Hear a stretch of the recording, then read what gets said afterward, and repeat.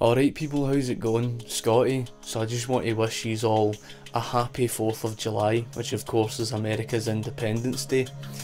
America's Independence Day means a lot to me personally because of the fact I'm Scottish, which of course if you do understand the history, you'll understand before the American Revolution, the Scots had fought and colonised the entire south, and of course Scots had also fought on the British side. So there was largely a strong, British civil war going on in America during this whole American Revolution. And of course, a large part of that was in the south, as more than half the colonial army that fought the American Revolutionary War from the south were of course Scots. So of course I do take a lot of pride in my own heritage, my own history, and Scotland is largely connected to America in, a large way.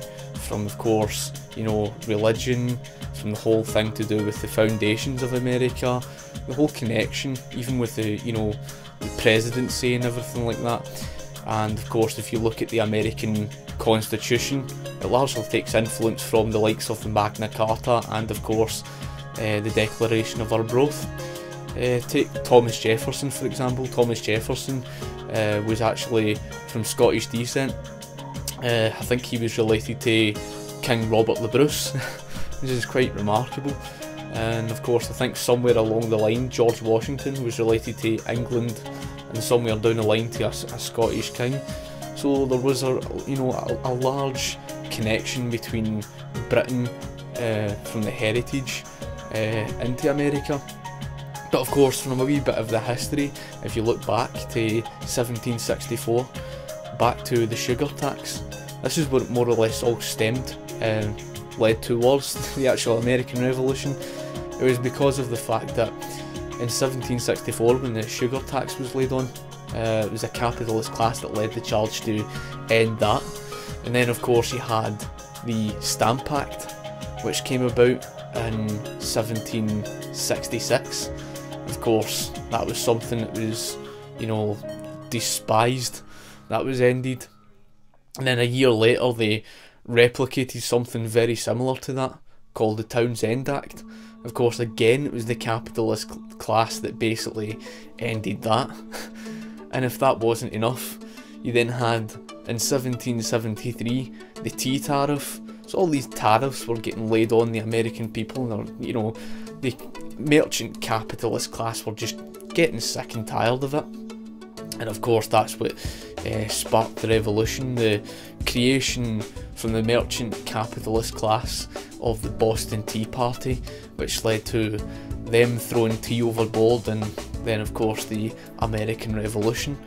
So that's just a wee bit of history, and the American Revolution was a capitalist revolution. This mercantilist class from Britain was more or less trying to push on their, all their protectionist tariffs and all the rest of it. And of course the capitalist class led the charge to end all of that. Not to forget, it's one of these things that I feel very important. But one of the things I thought was just so sad, and I think it was in Denver, I'm not entirely sure, it was the Occupy movement, and we saw, if you just check this image, burning their own flag. It's like, this is what really annoys me, it's like they don't understand their own history. They have no idea what more or less led America on the path towards this corporatism, because that's what mercantilism is. Mercantilism is just another name for modern day what corporatism is. So there's a lot people don't understand about their history, and it disappoints me seeing something like that. It's disgusting to see people burning their own flag. People should be very proud of the United States.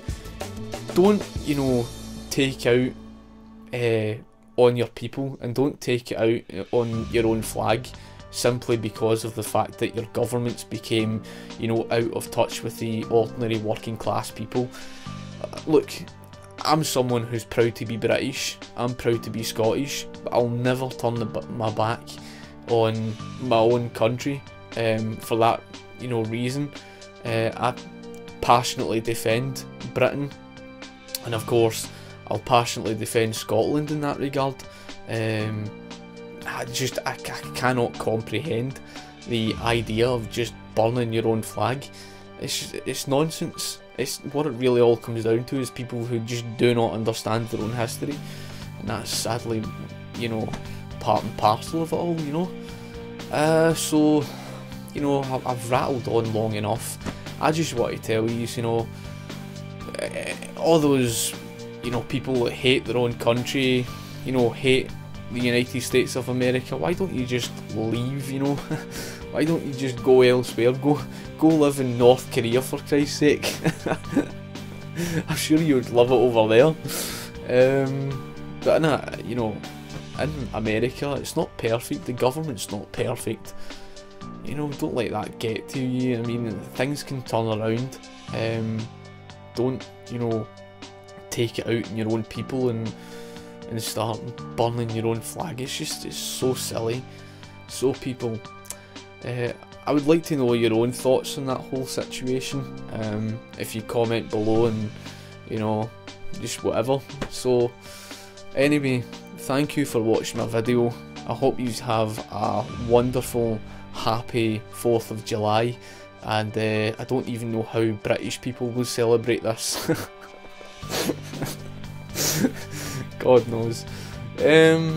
So yes, I'd just like to say all the very best and have a good one. Cheers, talk to you later. Alright folks, how's it going? I know you've probably noticed I got ran over by a lawnmower, but aye. So I just got my hairstyle today. If you like my video, feel free to like it, subscribe if you like my channel, and of course you can check out my other videos. One there I done recently on Sir Richard Branson, and of course the one that's controversial, you can go and check that out, which is on the Confederate battle flag. So anyway people, if you like my video, feel free to like it, subscribe, whatever. I shall talk to you later, right? Cheers.